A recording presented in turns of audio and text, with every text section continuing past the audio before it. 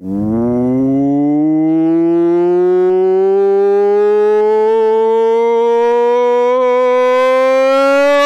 to the Pope on Film. I am Bunny Williams, and with me is Malin. Oh, short, sweet, and to the point. I thought I'd go the opposite of the energy that you were giving out. I see. So, yes, I am the Pope in question. My name is Malin, formerly Reverend Steve, the founder of the Church of Ed Wood. Actual thing worth a Google. This is episode 441 of the podcast, and I didn't go and do a bunch of research about the life of Wolfman Jack, but I'm going to assume that he Macho Man Randy savaged his throat. Yes. So like hey, I'm just this person when I'm not wrestling, but then when I'm wrestling, I'm gonna be talking like this, brother. Yeah. And he did it so much that just became his voice. I imagine he wasn't the greatest grandparent. Calm down, little baby. I've got you. You know? Yeah. So I'm assuming that that's what happened to Wolfman Jack. Because you do see him for a second here talking normally, but I'm assuming that went away pretty quick. If it wasn't for the success of this week's movie, American Graffiti, I bet Sha Na Na just wouldn't exist. Oh, no, and we wouldn't have the Fonz either. Or Grease. Yeah. Probably. Fascinating. The, like, ripple effect, like the butterfly wings. Yes. The butterfly effect. This is episode 441 of the podcast, which means that obviously there have been 440 episodes before this one. Why would we lie about that? That's really weird. Don't do the math. Yes. Today, we're going to be talking about a bunch of random things in the beginning. I've got a really great chap, and this week's movie is American Graffiti, the prequel to Star Wars. We're going to be playing a game during that. That's going to be really fun, and I'm just really excited. I've got a pitch for you, Bunny, for a movie when we get to American Graffiti, because I have a serious problem with this week's film, but we'll get to that, okay? You have a serious problem with this week's film. A serious problem with this movie. Okay. A serious problem, but we're going to get to it. We're going to get to it. Okay. Alright! Yes. It's time once again for one of those different sort of openings, not necessarily a news smattering per se, but some little nuggies of news and also a couple of topics that we're just going to throw out there and discuss top of our head like. So let's do this. Are you ready, Bunford and Sons? Yes. All right, let's do this. According to the Washington Post, and this is true, white people are now more likely to die of COVID than black people. Wow! A blow for whites, but a win for equality. Yes. Yeah, so previously, black people used to be more than 3 times as likely as whites to die from COVID.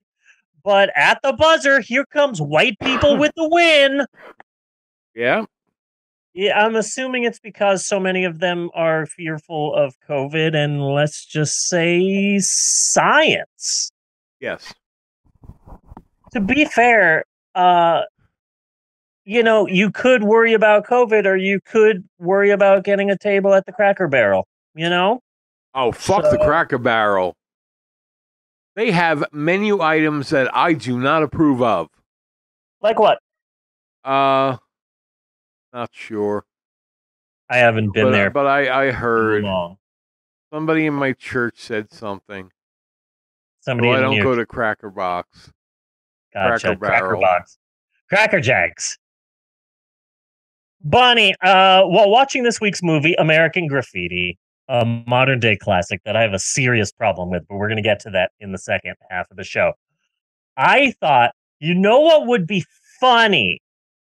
Just a small amount of extra work for you, but wouldn't it be funny if we wrap up the podcast? Okay, I concur with your assessment, good sir. So until next week, I am Bunny Williams, and I am Lynn, and on behalf of Natasha and Eleanor and Maxwell and Caitlin and everybody else in this house, I just want to say thanks for listening, and we will see you next week, you godless heathens. Cut and print. Then you do a freeze frame and you put different end credit postscripts. Well, that's not going to happen without any warning to prepare.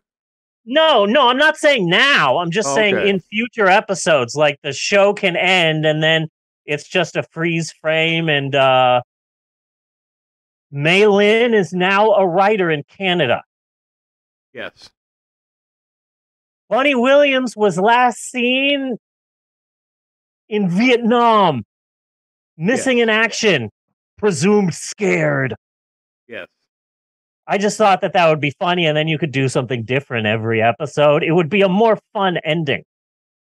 I always like it when things do that. I'd like to think that American Graffiti is the sequel to Stand By Me.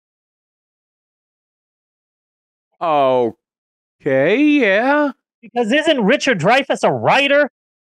Yeah. Yeah. So, Stand By Me is the first film, even though it came out second, and it shows Richard Dreyfuss's character when he was much younger. And then the sequel, which came out first, showed his character as a teenager going off to college. Yes. Yes. It's the same character because he's a writer and he's writing the story of Stand By Me in that movie. So it all makes sense. That's how I cast everything in my mind. So, Mal, is this on YouTube? Yes. Yes. Okay. So on YouTube, they're doing. What channel even is this that's doing this? Cartoon Network. Cartoon Network. Okay. Cartoon Network's YouTube channel is running like a 24-hour Scooby-Doo marathon right now. On YouTube, they're just doing a 30th anniversary. For Scooby-Doo's 30th anniversary? No, for the network's. For Cartoon Network's 30th anniversary, they're doing a Scooby-Doo marathon showing all these old Scooby-Doo episodes and then some Scooby-Doo movies. They're doing that Cyber Chase movie right now. I hope they show the really horrible WWE movies. There's 2 of them. Yes. Where WWE teamed up with Scooby-Doo. It's the worst. I know they're not going to show Supernatural, but they should show Supernatural. But I'm just really upset because I've been watching it for a while. It's just been on the TV. And so far, no original Scooby-Doo. So far, no Laugh Olympics. No. What the heck? I'm just upset. Who would have thought that the director behind the live-action Scooby-Doo movie would eventually be given the reins of the DC cinematic universe? Yes. Did you hear about this? James Gunn, yeah. Yeah, he is. That's the thing about. I recently saw Black Adam. It's fine. It's just fine. It's not the best. It's not the worst. It's fine. But the reason why I really liked it is, unlike so many other DC movies, it actually tied into other films. Uh-huh. Amanda Waller from Suicide Squad showed up and sent a team. And Black Adam got his powers from the same wizards who gave the powers to Shazam. And spoiler alert, that's not really a spoiler alert because it's already been spoiled a million times by a million different people. Superman's in the end credit sequence of Black Adam. Henry Cavill, the Witcher, is in it. And so finally, this is a DC movie that actually cares about continuity for once. Yes. And it was kind of surprising to see. And I liked that. So it seems as if DC is actually starting to give a shit about their movies and tying them all together. And I'm really excited about that. I'm excited for James Gunn. I'm excited for James Gunn being in charge of DC. I never thought I'd say this, but I'm excited for the DC cinematic universe. I would.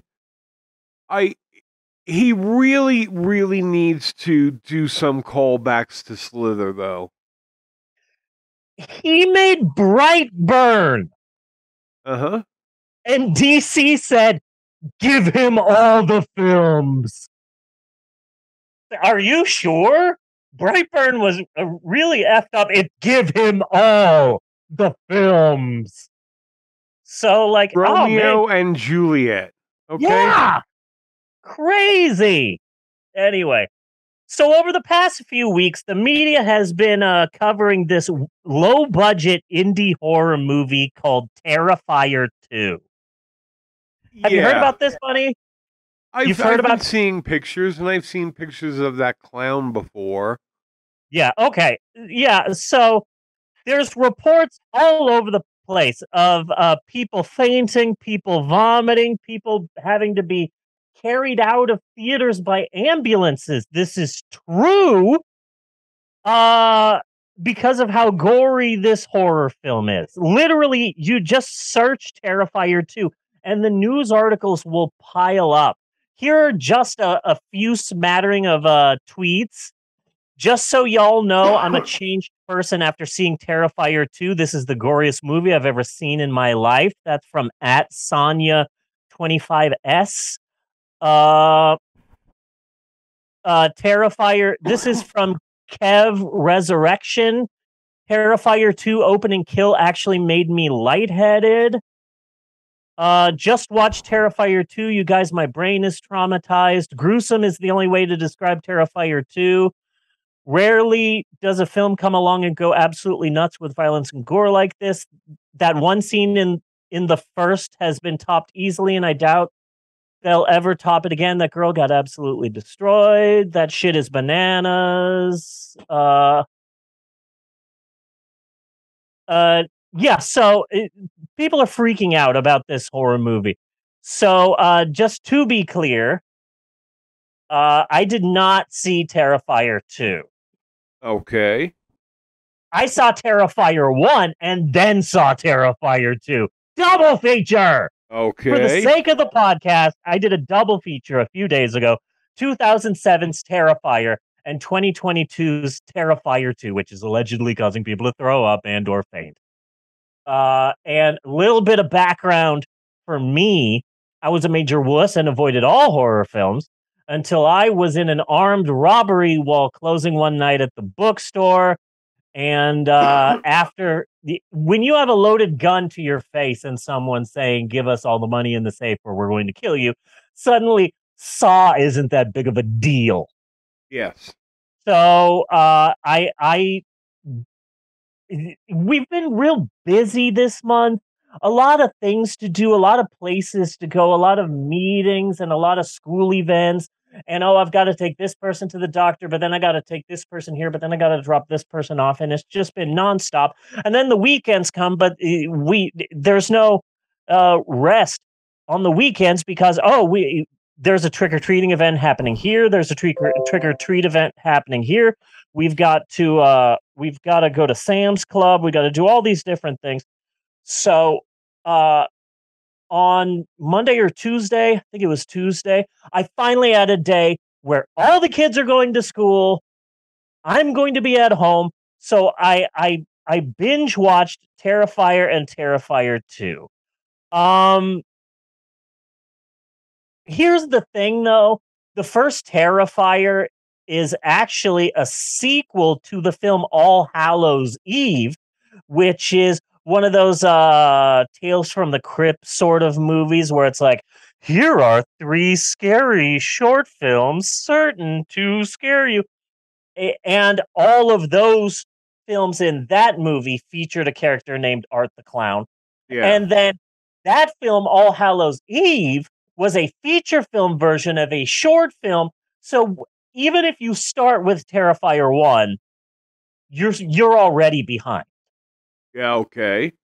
So once you're starting the film, it's a bit complicated because they're already talking about these grisly murders that happened, and you're like, did I miss something? But anyway, where's the tweet? I tweeted this, and I think that most people won't understand this, but I know you will, Bunny. Here it is. I'm a half hour into the first Terrifier, and I've seen enough Herschel Gordon Lewis, enough Lloyd Kaufman, enough Toby Hooper, enough Eli Roth, enough Roger Corman to spot a cheap ass grindhouse movie when I see one. Yes. And I really do think that the first Terrifier is one of those movies that would have scarred me for life like 25 years ago. But now I'm 40 something and I'm sitting here watching Art the Clown. So there's a naked woman and she's chained from the ankles upside down. And Art the Clown gets an old rusty saw blade and from her privates down just saws her in half. Okay. And there's blood everywhere, and it's very graphic. And people talk on Twitter about how that's one of the grossest kills of all time. But I'm 40 now, and I'm just sitting here going, hello, bone is strong. There's no way this skinny-ass clown can easily saw a woman in half. Yeah. After only, like, a minute of sawing. Yeah. That's going to be a workout to do that. Yeah. These people have never cut a pork roast. Yeah. Like a skinny clown isn't going to cut a woman in half. You need one of those 80s preachers who would tear phone books in half. The power team. You need the power team for that. Yeah. So the first Terrifier, I didn't like it because like I saw Terrifier and I saw Terrifier 2. This is what I know about the bad guy. His name is Art the Clown. He doesn't speak. Sometimes he comes back to life. That's all I know. I don't know why he's doing this. I don't know why sometimes he can come back to life. It's basically just El Generico the Clown Kills People the movie. Yes. He just appears and kills. And yeah, the kills are really gory and really bloody, but so the first Terrifier film was made for a whopping $100,000. Okay. So when it makes like $500,000, just like selling it online and as a direct to DVD, then they can say, oh wow, this was a huge hit. Let's make a sequel. So they made Terrifier 2. They upped the budget for Terrifier 2 big time. You're not going to believe it.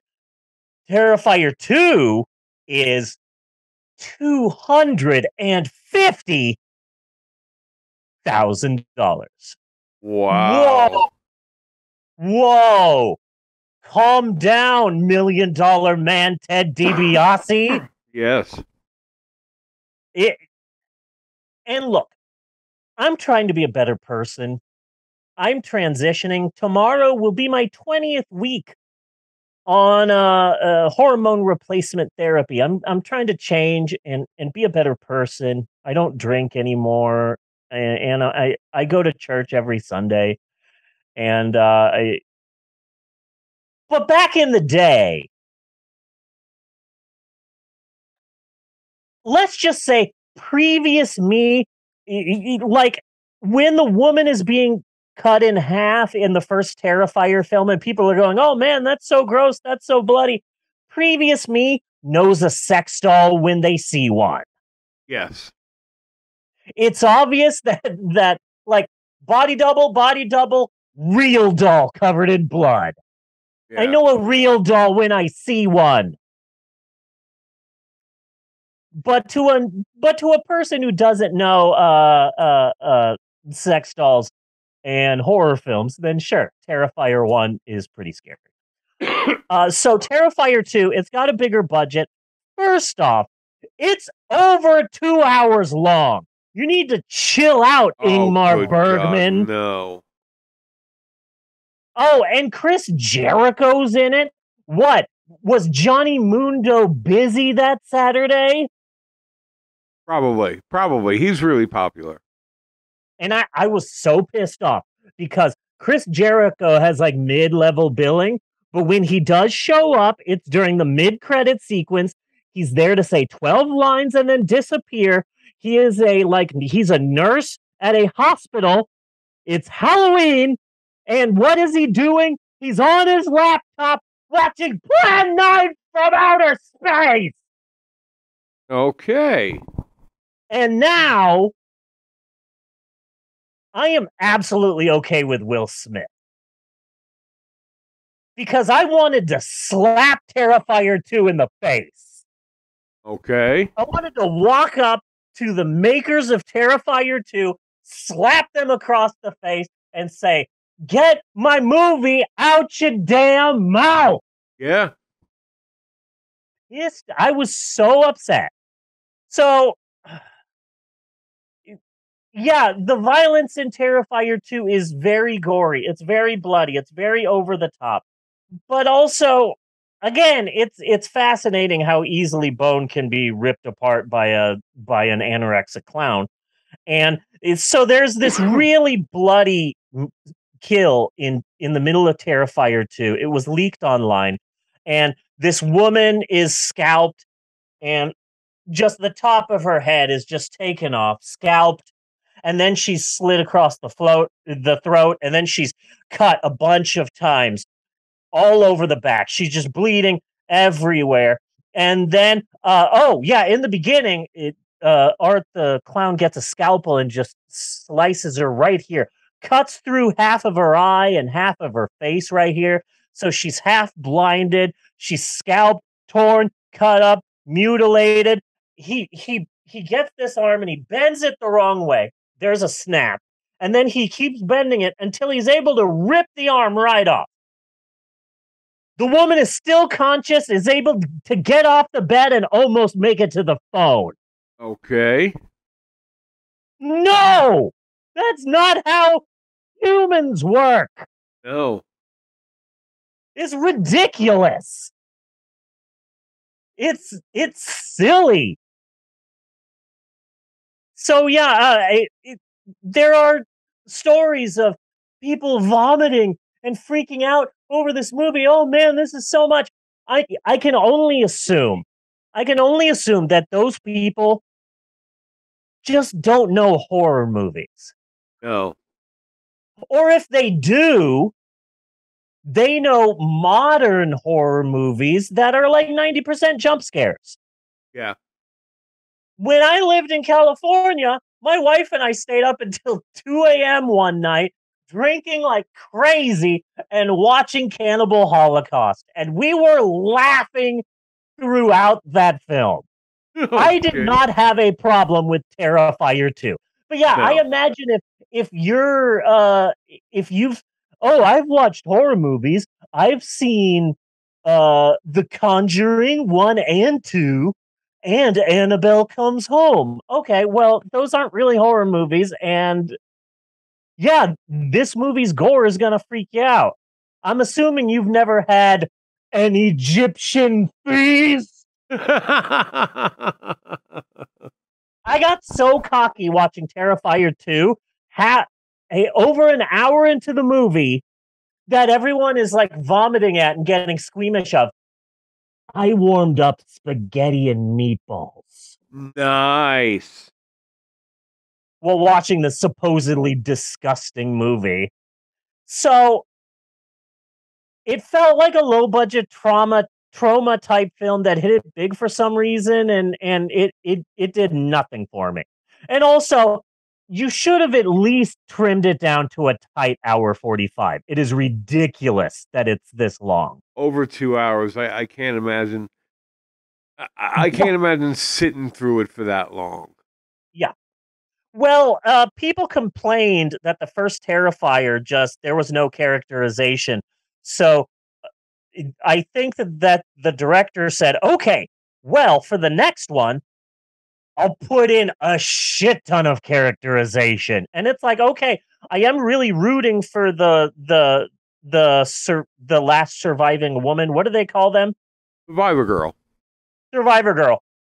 I am rooting for the Survivor Girl by the end of the movie, but adding characterization to your horror film doesn't mean over 2 hours.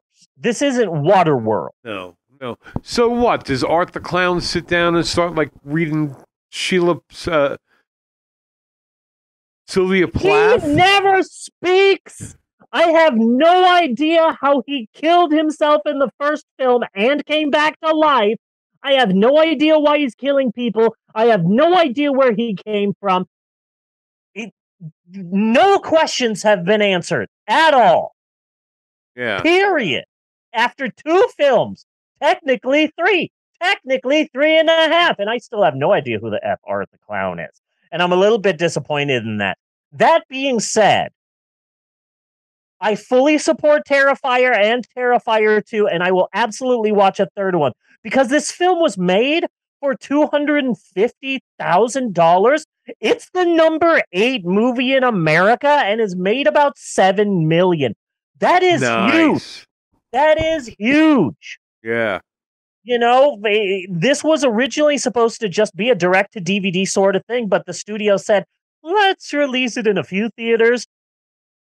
And then people in those theaters were like vomiting and freaking the fuck out and walking out of the theater. And they said, okay, a few more. Okay, a few more. This weekend, it opened in 1,000 theaters across America. Good for you. Nice. You know, I support the movie. It's not really that. It's gory, but like, I mean, if you've seen gore, then yeah, no, this isn't that big of a deal. If you saw Terrifier and Terrifier 2, I bet you'd laugh and have a good time with it. Probably. So that's Terrifier 2. I support it. Not really that scary, but I 100% support it. Okay, Bunny. Yes. I want to talk about a new video game that just came out. I don't talk about video games. I have finally gotten to that age where I realize I'm done. Okay. I'm just done. Every once in a while, I'll get into something like Fall Guys. I'm really into the game Fall Guys, but I'm done. I've stopped looking through the video game section at the store because it's like I'm not one of those people who can just sit down for 5 hours and play a game. Like I can't do it. I can't do it. I'm not that person anymore. So I don't really care about. 10-minute warning. Okay. But this nugget of video game news is hilarious. So it's getting harder and harder to find physical media these days. You know, movies come out as a digital release and then come out as a DVD. It's getting hard to find DVDs. It's getting hard to find CDs. It's easier now for me to find records than it is for me to find CDs. Really? Yeah. I go to Walmart. There's a huge section of LPs and then like this many CDs. It's actually quite surprising. And also video games. Downloading is becoming like the main thing. You can download a game on day one. You can download a game. You won't have to go to the store, leave the house. You can just download it from your system. And that's great. You know, that you can download a game without having to go to a store. But these games are so huge. We're talking 90 gigabytes, 100 gigabytes, 200 gigabytes. That's a lot. So anyway, Call of Duty Modern Warfare 2 came out like 2 days ago. Okay, it came out on October 28th. And a lot of people pre-ordered it online and like on Amazon and stuff like that. So like on Wednesday and Thursday of this past week, people started getting the game Call of Duty Modern Warfare 2.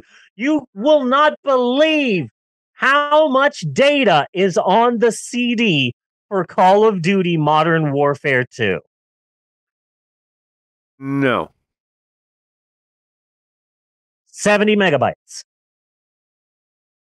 Okay. That's it. Just 70 megabytes. I mean, this podcast will be bigger than that video game. That's because if you bought a physical copy of the video game, essentially, you got AOL online disk that just takes you to the website where you then download the game. Uh-huh. If there's Okay. ever a sign that they're trying to get rid of actual physical video games, this is the sign. You're basically, if you're going to a store to buy Call of Duty Modern Warfare 2, you're basically purchasing an empty box. Yes. It just has 70 megabytes, which is just a confirmation that you purchased the game, and then it sends you to the website where you just download it as if you would if you were at home. It's ridiculous. Physical video games are going bye-bye, and that's just sad.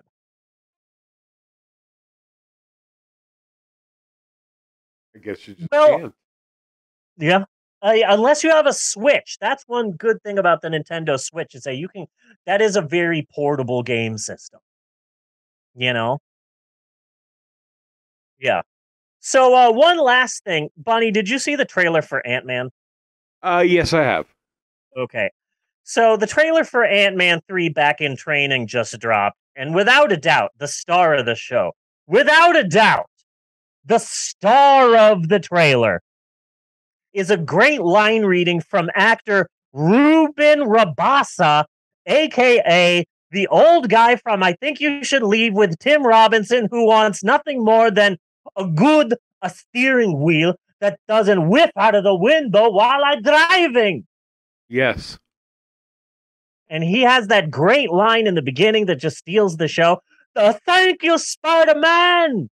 Yes. And so I think now it's official.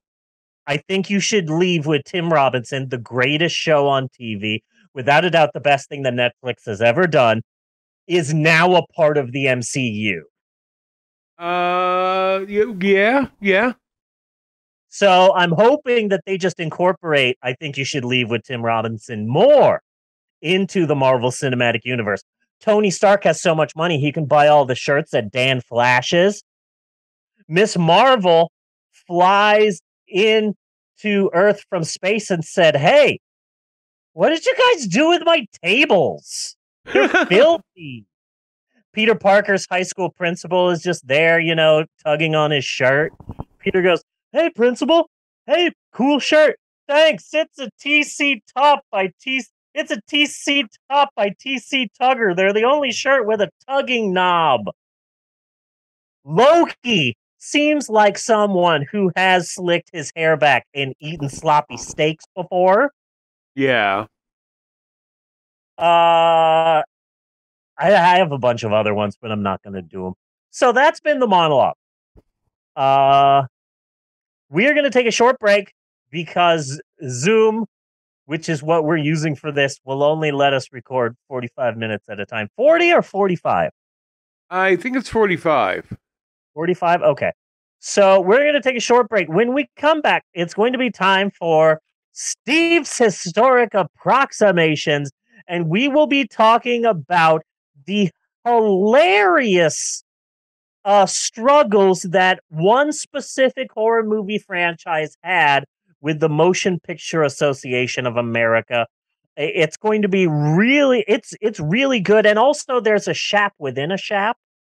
Oh. A mini shap inside of a shap, like a Shaption. Russian nesting doll of learning. Yeah. So stay tuned for that. It's a really good historic approximation. I think you're really gonna like it. So